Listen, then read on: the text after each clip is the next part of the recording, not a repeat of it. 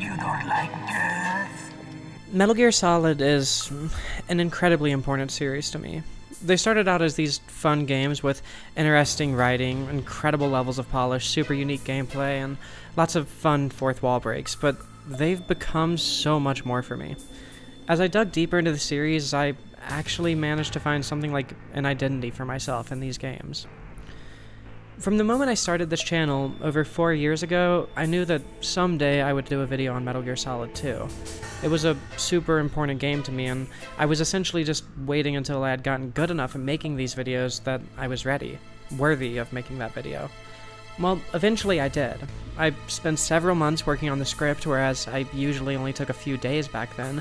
I played through the game countless times, practically memorizing every single codec call and cutscene, and it all led to what I still think is one of the best videos on this channel, even as my editing, writing, and production quality has gotten significantly better over the years. But that's not what's so important about that video to me. What's important about that video is this line. Metal Gear Solid 2 is incredibly important to me, and as a result, I'm going to talk about myself in this outro more than I typically do on this channel. To people who have seen enough of my videos, that line probably sounds ridiculous. These videos are very clearly just as much about myself as they are the topics I'm covering. That's what makes my channel unique, and at times alienating, but it's what the channel is, and this video is when it became that. This video, or more specifically Metal Gear Solid 2 itself, is what made my channel this way. And considering that this channel is almost definitely the biggest footprint I'll ever leave in this life, I don't think it's too much of a stretch to say that this series helped me define my life. I'll put this out there right now. While we're going to be covering the vast majority of Metal Gear lore, this is not a lore video by any means. Rather than just looking at lore, we're pretty much just going to be looking at these games the same way that your English teacher wanted you to look at Siddhartha. I've made a standalone video on almost every Metal Gear Solid game that Kojima directed. Some of those videos I think are fantastic, others feel a little bit pointless. Here's the thing though, while I'm super proud of videos like these three and think that they can stand on their own without relying on each other to fill in the gaps, Metal Gear Solid as a whole is about much more than the games are individually. The series is so much more than the sum of its parts. Metal Gear is a story about love and deterrence and life and family, sure, but beyond even that, it's a story about art and thought and emotion and feeling, and at the very bottom of the rabbit hole, Metal Gear is a series about existence. As I was writing this, I was looking at a 25,000 word script for a whole series analysis on Metal Gear. I wrote it about 2 years ago, and I've been sitting on it ever since. Committing to a single video that's several hours long isn't really financially or creatively viable for me, so I've decided to split this up into multiple parts. Ultimately, if you watch these videos in order, you'll understand a story that goes so far beyond the Snake family, and so far beyond the literal narrative of the games. This is going to be one big story cut up into 5 parts, not 5 separate stories. Anyways, this is the Metal Gear Solid 1 part of the story. Metal Gear has followed a whole lot of traditions throughout its development. It can be something as iconic as using a box to hide from enemies, to something as subtle as the player always heading north as they complete their objectives, to something as memorable as the series' bleeding heart view of nuclear armament, to something as random as claymores becoming invisible after they've planted. These games are really connected in their ideas and themes, so to get a better idea of where it all started, where all these ideas were fathered from, we need to look at Metal Gear and Metal Gear 2 Solid Snake. We won't spend too much time here, because there isn't much to talk about that we won't be covering in the rest of the series. More than anything, I just want to establish now to unfamiliar players that these games do exist.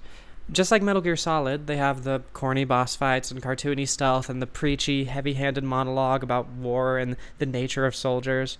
Lore-wise, all we really need to know is that this soldier named Big Boss created a mercenary nation called Outer Heaven because he was tired of being left without a purpose for existing after his war ended, and wanted to essentially create a military-industrial complex so that he and other washed-up soldiers in the world could have a purpose again. Solid Snake infiltrates Outer Heaven, kills Big Boss, destroys a weapon called Metal Gear, and makes it out alive. Then, in the second game, the exact same thing happens.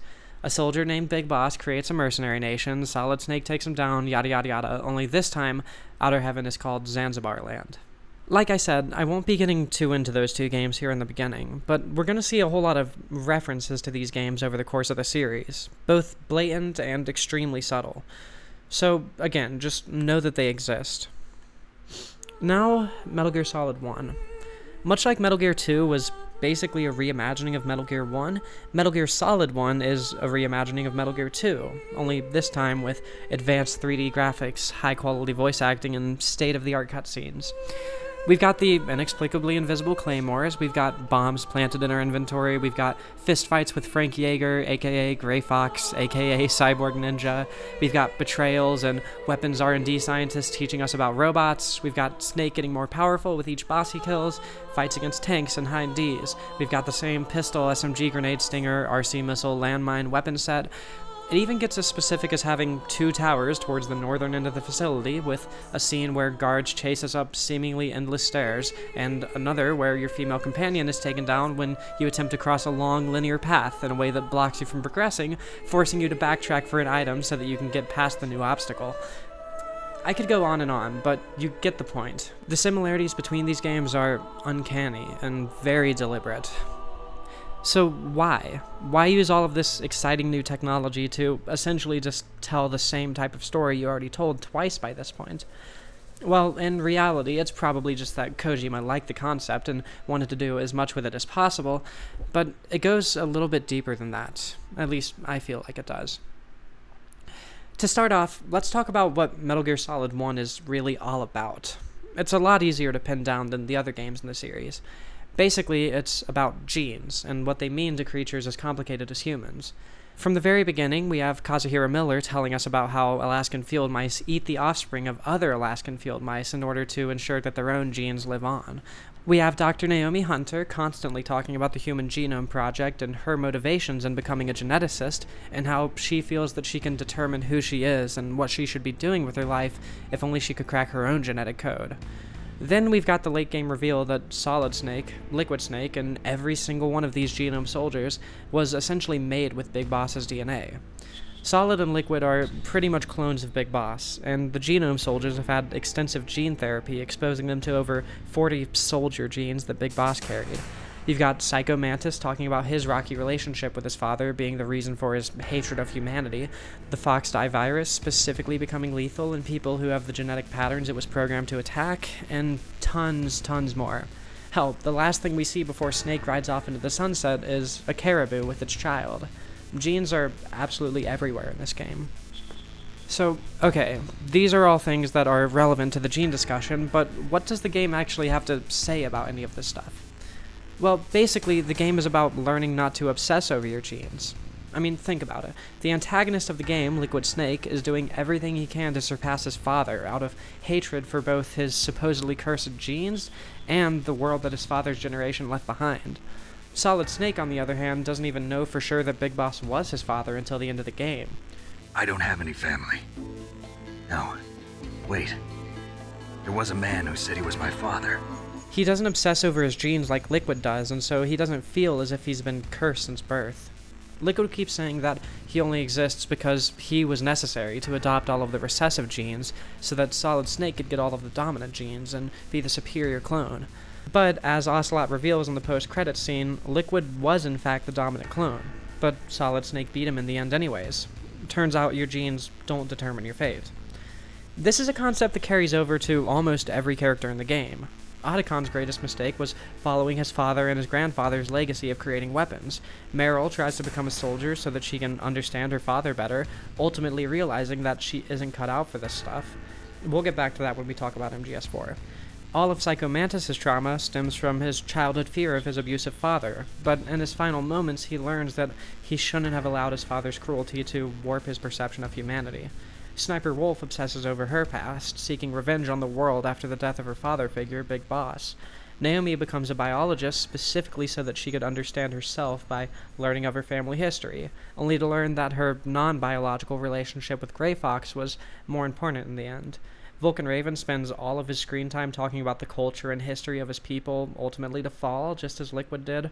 Hell, Mei Ling is only kind of a character in this game, but even she introduces herself by talking about her Chinese-American heritage, and how she's reconciled it by reading plenty of literature from both America and China. Above all else, though, every single one of the soldiers we see in this game was injected with Big Boss's DNA, and so, because they were essentially created out of an obsession over genes, they're all bound to succumb to Fox Die. So, what exactly is Fox Die? Well, it turns out that Snake was infected by Naomi with a virus called Fox Die, which was made specifically to target the genetic code of the terrorists and a couple of other key players, and cause their hearts to fail. This was done so that Metal Gear could be retrieved safely without having to nuke Shadow Moses.